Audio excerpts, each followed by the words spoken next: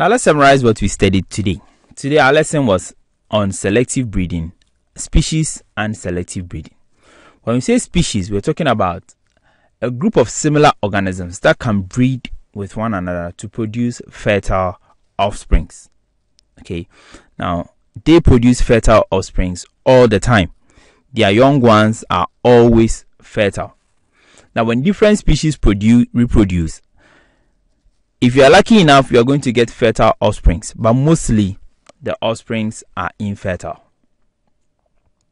Okay, so different species that can reproduce often produce infertile offsprings. And remember that before different species can reproduce, they must be similar in some way. Okay, now you are not going to see a snake reproducing with a bird. Okay, but you can see a cow and then a yak reproducing because they are similar.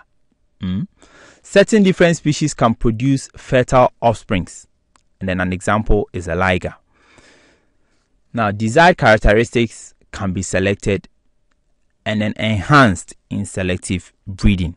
We studied the steps of selective breeding, where we are going to select organisms showing the desired characteristics.